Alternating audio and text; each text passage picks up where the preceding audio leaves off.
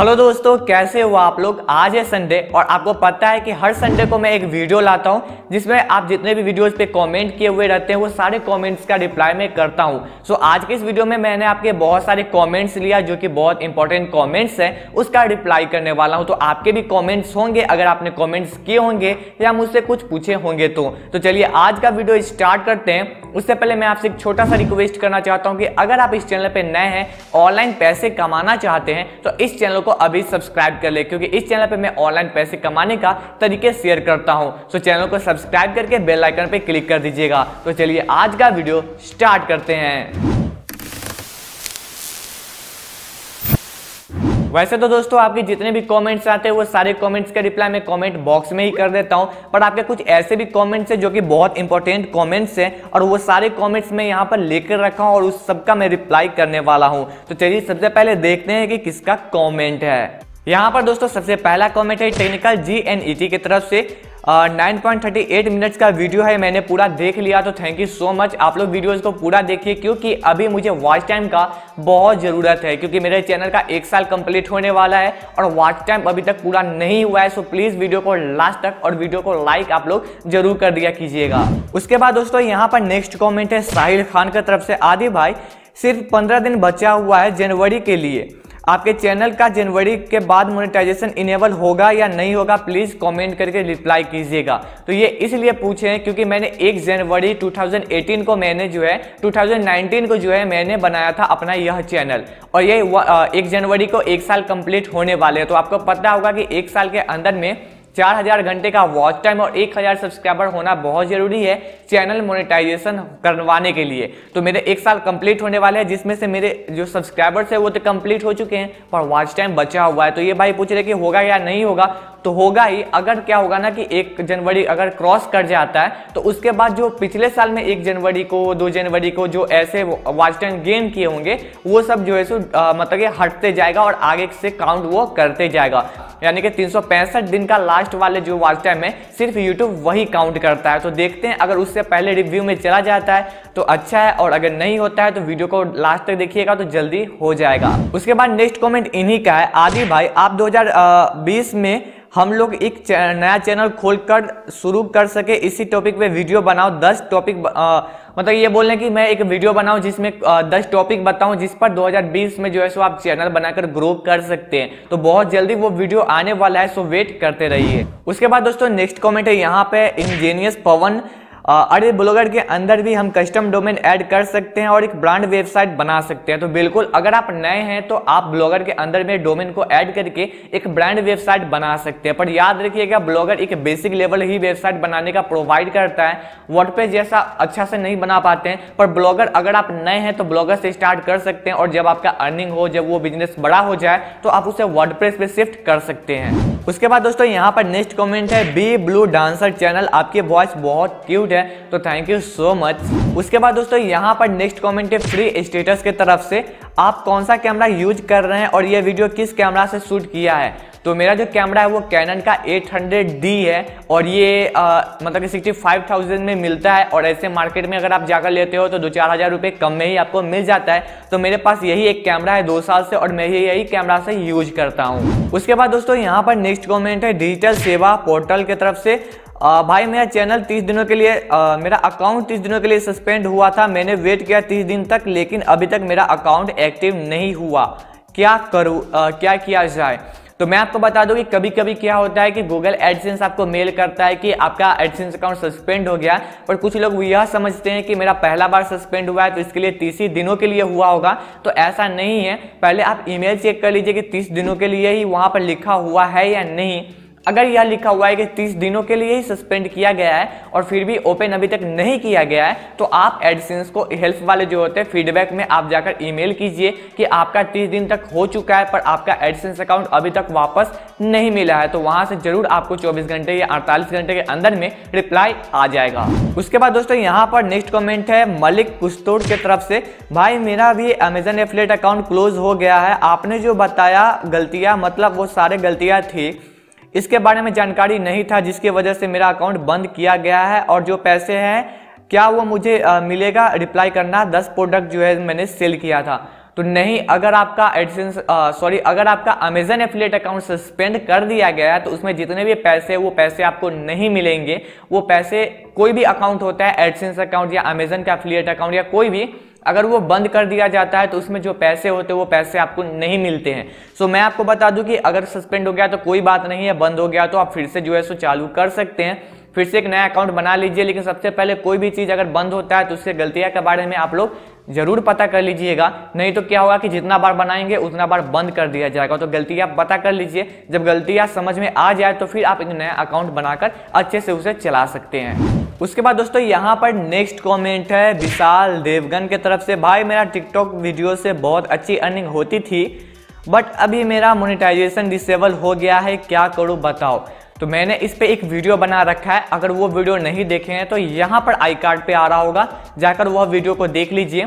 उस वीडियो में मैंने यह बताया था कि आपका जो टिकटॉक का जो चैनल है ना वो बहुत जल्दी ग्रो हो जाता है, चैनल मोनेटाइज भी हो जाता है, अच्छा अर्निंग भी स्टार्ट हो जाता है। पर जब भी यूट्यूब की नज़र में आ जाएगा कि आपका जो चैनल है वो टिकटॉक के रिलेटेड है, उस पर ऐसे वीडियो डाल रहे हैं जो आपके बनाए हुए वीडियो नहीं है, तो वो आपके चैनल को जो है सो डिसेबल कर देगा, चैनल को टेम्पोरली बंद कर सकता है, नहीं तो आपका अर्निंग प्लेटफॉर्म जैसे कि एडिसेंस हो गया वो डिसेबल कर देगा। और सिर्फ आपको रीजन यह देगा कि इनवैलिड एक्टिविटी आप कर रहे थे, इसके वजह से आपका एडिसेंस अकाउंट बंद कर दिया गया। तो इसीलिए मैं हमेशा से बोलता हूँ कि टिकटॉक वाले चैनल आप ग्रो कर लेंगे, सब कुछ कर लेंगे, पर अर्निंग नहीं कर पाएंगे, और अर्निंग भी कर पाएंगे तो उतना ही देर तक अर्निंग कर पाएंगे जितना देर तक यूट्यूब के नजर में आप नहीं आते हैं, और नजर में आएंगे तो वो आपका एडसेंस अकाउंट डिसेबल कर देगा।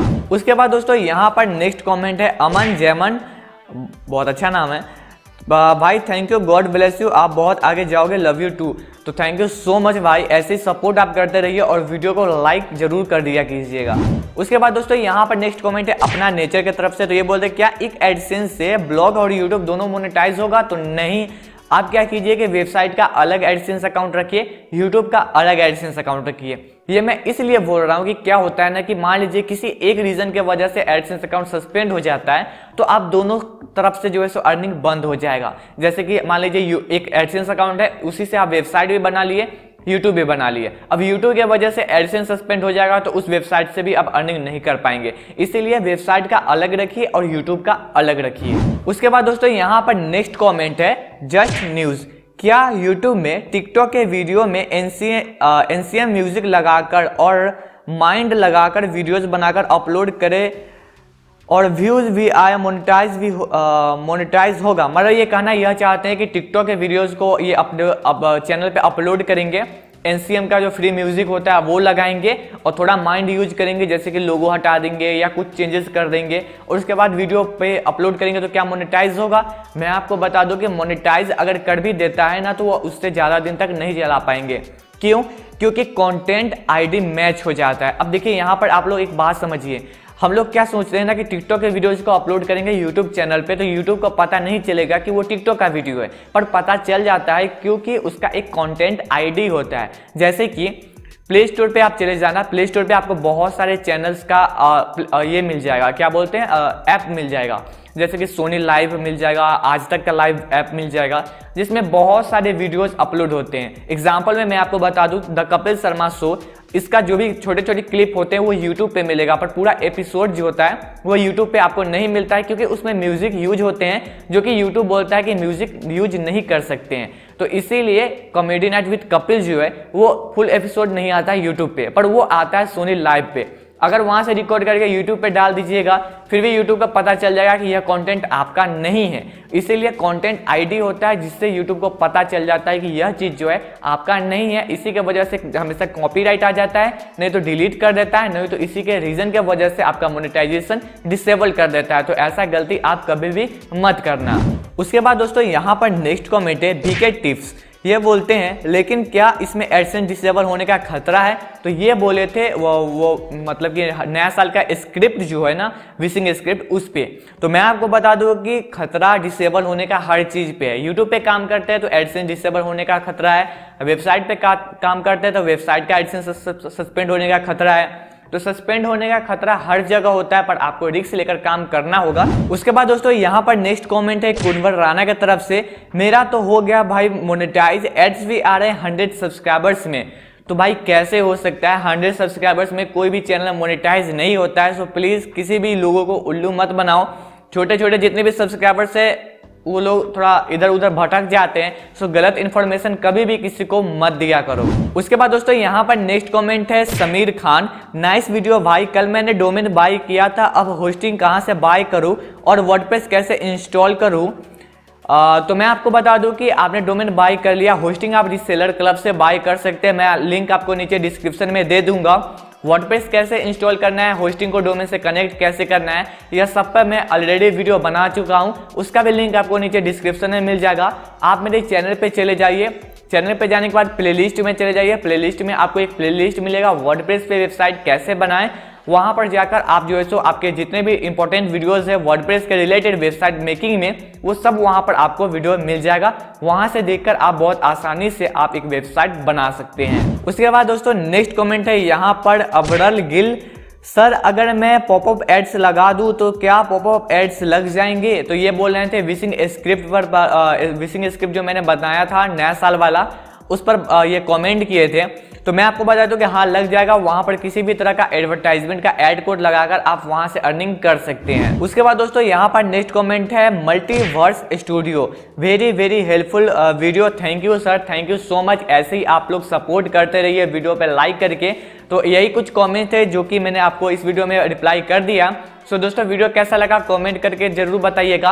और आप लोग से एक छोटा सा रिक्वेस्ट है कि आप लोग वीडियो पे लाइक करना भूल जाते हैं। और एक कमेंट और मतलब उससे पूछा गया था, जो कि कमेंट्स मैंने व्हाट्सएप पे आता कि भाई तुमने जो है सो कितना अर्निंग अभी तक विशिंग स्क्रिप्ट से किए हो, कितना पैसे अभी तक जो है सो कमाए हो, तो ये बता देना और कमेंट में कमेंट वाले वीडियो में ये ले लेना।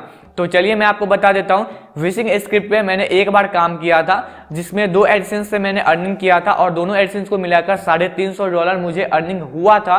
उसके बाद एडसेंस अकाउंट एक डिसेबल हुआ, वो भी डिसेबल इसलिए हुआ क्योंकि उस पर मैं बहुत इनवैलिड ट्रैफिक ले रहा था। एक्चुअली मैं किसी और को दे रहा था पैसे और बोल रहा था कि भाई तू ट्रैफिक दे, और वो पता नहीं कहाँ से मुझे गलत ट्रैफिक दे रहा था VPN से कहीं कहीं से, जिसके वजह से मेरा सस्पेंड हो गया है। तो आप जो है सो विशिंग स्क्रिप्ट पे आप काम कर सकते हैं। सो दोस्तों वीडियो कैसा लगा कमेंट करके जरूर बताइएगा। और आप लोग वीडियो पे लाइक करना भूल जाते हैं। आप लोग से एक छोटा सा रिक्वेस्ट है कि बहुत मेहनत से वीडियो बनाता हूं, सो वीडियो को लाइक कर दीजिए। आप लोग वीडियो को लाइक करना भूल जाते हैं और जो हेटर्स हैं उनको वीडियो पे आकर डिसलाइक ही करना है तो वो लोग कर देते हैं। सो आपसे रिक्वेस्ट है कि वीडियो पे लाइक कर दीजिए। तो वीडियो कैसा लगा कमेंट करके जरूर बताइएगा। चैनल पर नया तो सब्सक्राइब कर लीजिए। मिलता है एक और नेक्स्ट वीडियो के साथ, तब तक के लिए ख्याल रखिए अपना। Good bye, take care.